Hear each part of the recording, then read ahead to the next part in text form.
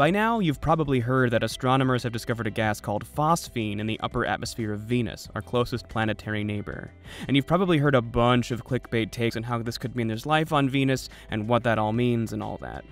But like, what even is phosphine, and how can it indicate there's life in one of the most hellish and inhospitable places in our solar system? Today, let's look past the hype and talk about the biochemistry of how life on Earth makes phosphine, what exact kind of life could use phosphine to survive in the acid-soaked clouds of the upper Venusian atmosphere, and why discovering this gas is such a huge breakthrough.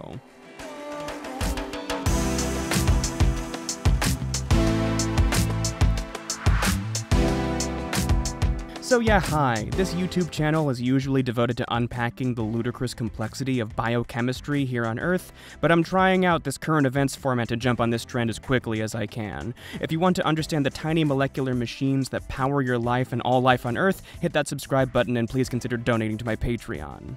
But anyway, to recap this discovery, a paper came out in Nature last week detailing how scientists have used some really good astronomy to basically confirm the presence of phosphine gas on Venus, that is pH3 gas. I'm not going to talk about the cool science they used to confirm the presence of pH3, that's not my job today. Now, if you know anything about our solar system, you know that Venus is basically hell. So talking about life on Venus is a pretty incredible 180 from the established science. We're not talking about life on the surface of Venus, though. All the surface is good for is melting lead and crushing Soviet landers.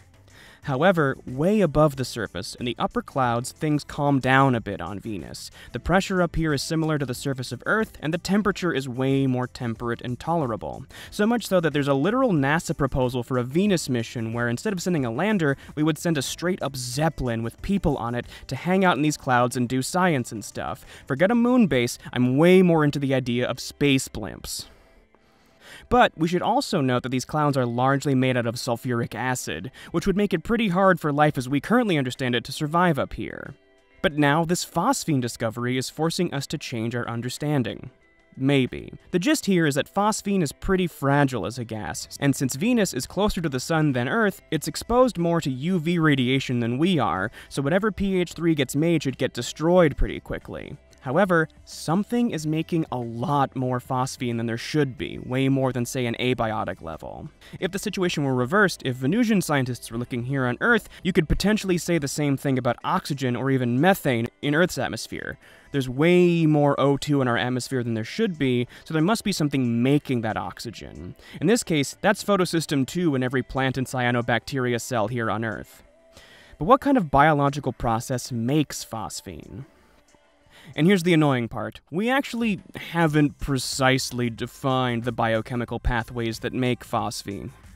Don't get me wrong, scientists have pretty much proven beyond a reasonable doubt that a lot of phosphine on Earth is produced by life. Phosphine is produced in fun places like swamp soils, sewers, and decaying corpses. This means that, probably, phosphine is produced by certain bacteria who use it as a part of their metabolism. It's just that the scientific community hasn't taken a lot of time to really nail down the organism's enzymes and proteins that utilize pH3 in this way.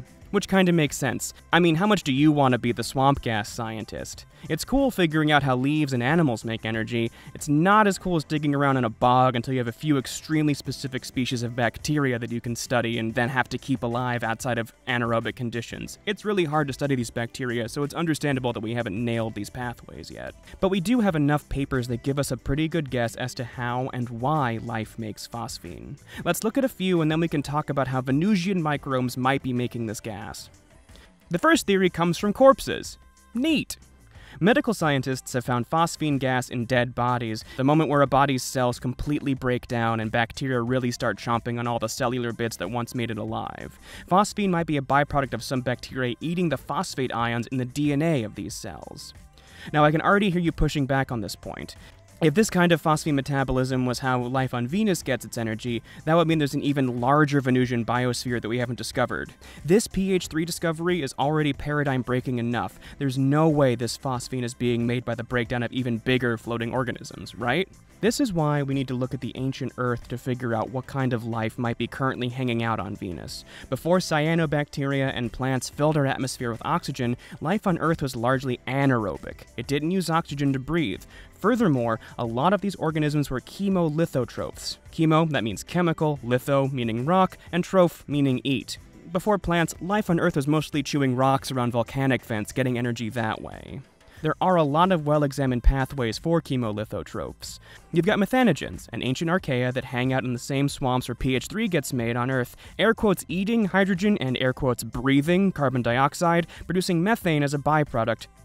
You've also got Anammox bacteria, which take in ammonium and breathe nitrite. And then you've got sulfate-reducing bacteria and archaea. They eat hydrogen and breathe the sulfate ion. Again, with all of these, I am glossing over a few dozen PhDs worth of steps, but there are a lot of living things on Earth which eat and live this way. So it's not much of a stretch to think that maybe some kind of microorganism can figure out how to take in phosphate and produce phosphine as a byproduct in the extremely acidic cloud droplets of Venus. Especially when you consider that most of these chemolithotrophs on Earth live in extremely hot or acidic environments already, like around volcanic vents or deep in swamps and wherever. This is looking like a solid explanation as to what could be happening with microorganisms making pH3 in Venus's clouds. But then we get to a big ol' however here, and realize that some researchers have shown that eating phosphate and making phosphine is something called an endergonic process. It uses energy. That is not at all useful for a living thing. Metabolism needs to release stored energy so that living things can turn it into ATP or some other useful molecules to actually go about the business of eating, breathing, and being alive. And so that realization takes us to the next theory. You know what else is an endergonic process? The first half of photosynthesis. Plants use the energy of sunlight to blow up water molecules, harvesting their electrons and protons. That part of the process takes so much energy, which plants get from sunlight, but plants can only access that energy once it's been used to turn carbon dioxide into glucose. So the detection of phosphine may be helping us only see part of the story of how living things can survive and thrive in an environment as wild as the acidic clouds of another planet. But that honestly makes way more questions than it answers. Like, I'm not trying to prove the existence of some weird phosphorus-based version of photosynthesis, though. So maybe it's more like nitrogen fixation here on Earth, where certain bacteria expend insane amounts of energy breaking N2 gas in the atmosphere in order to turn it into ammonia, and therefore use that ammonia to make DNA, amino acids, and a whole mess of other incredibly important molecules. Yes, nitrogen fixation is insanely endergonic. Some of these bacteria are throwing 16 ATP molecules at a single molecule of nitrogen gas just to make it useful. But the uses you get from turning nitrogen into ammonia are everything for life, to the point that most of us rely entirely on these nitrogen fixating bacteria to, make our own proteins and actually make our food useful. It's one of the most important chemical processes on Earth. And so maybe phosphine is produced as a byproduct of a similar process. I honestly like this theory the best because if you look at where nitrogen and phosphorus are on the periodic table, you see that ammonia and phosphine are kind of like molecular cousins. Maybe we're dealing with a kind of life that has phosphorus atoms where nitrogens would be on Earth, and the excess phosphine gets spewed out into the atmosphere. But why bother with all this conjecture anyway? Why are we so sure it's even life that's doing this? Because, in this paper, a team of scientists worked very hard determining how fast non-living and geological processes could produce this phosphine gas, and the levels of phosphine are simply being produced too quickly for anything but life to be considered, at least right now.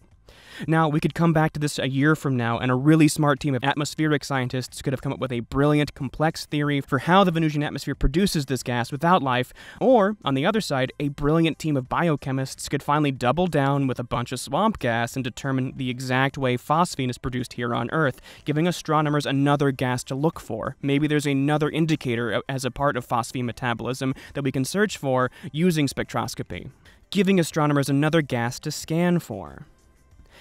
Either way, right now, it's really exciting to consider that in the search for life beyond Earth, we've been looking in the wrong direction. Maybe our closest neighbor still has some life clinging to its upper atmosphere. The best way to find out is to simply go there and bring back samples of these clouds to study. Forget moon bases and Mars landings, let's get space blimps back on the table and send people to the upper atmosphere of Venus.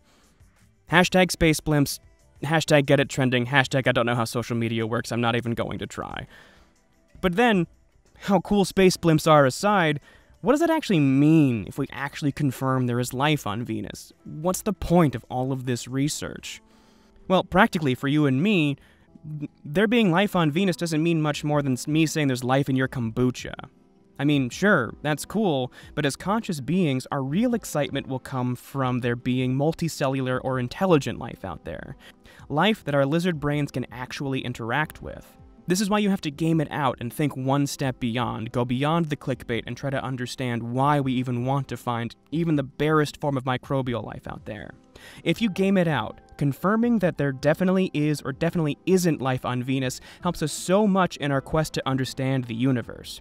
Because if we prove this phosphine on Venus is made by life, and we discover a completely different tree of life clinging to the few remaining watery pockets on Mars, that tells us that, life, finds a way, no matter what environment it is in. Sure, it might be harder to evolve complexity and intelligence, but if pretty much every single rock in our solar system has found a way to develop life, then it can be a lot saner to assume that a huge number of the thousands of planets we've discovered out there in the Milky Way have a similarly easy time, massively raising the likelihood that we are not alone in the universe, and that maybe there is intelligent life much closer to us, and the universe is simply a dark forest where it's either impossible for us to communicate, or we simply should not communicate.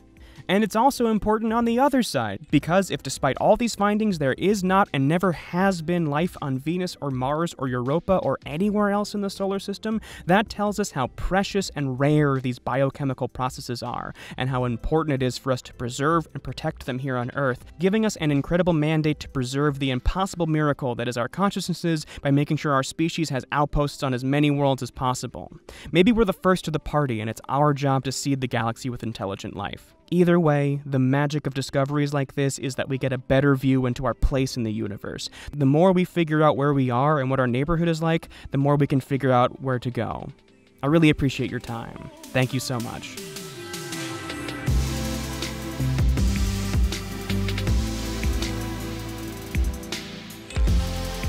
And as always, thank you so much for getting to the very end of this video. If you want to see the sources I have for this video and get into corrections and make sure that I'm getting to the right answer here, please check out my Twitter @this_clockwork, link down there in the description. I'm listing all of the papers I used to figure out phosphine chemistry, as well as the original paper that started all this. I also linked the webinar where the scientists who actually made this discovery explained it, and I really recommend you watch it. There is nothing better than the raw science. Get in those papers, read that data, come to your own conclusions. That's where the real magic is. At the same time, if you like videos like this, I really want to encourage you to donate to my Patreon. I'm getting much better at making these videos quickly and getting on top of trends, and I want to make sure that I can advance biochemistry as much as possible, and Patreon donations are the best way to make that happen. At the same time, while this video was a quick hit and I didn't have enough time to have a robust fact-checking process, I want to call out my principal fact-checker for most of my videos, Unchit Singh, who is also a founding member of the BioCord community over on Discord. Highly recommend you join this Discord channel. It is one of the best resources I have for making this channel. This channel would be awful without all of the amazing scientists, students, and people there to support me. Either way, thank you so much for getting to the end of this video here with me. I really appreciate going on this journey with you, and as always, I like to leave you with peace, love, and autotrophs. Everyone be well. Thank you so much.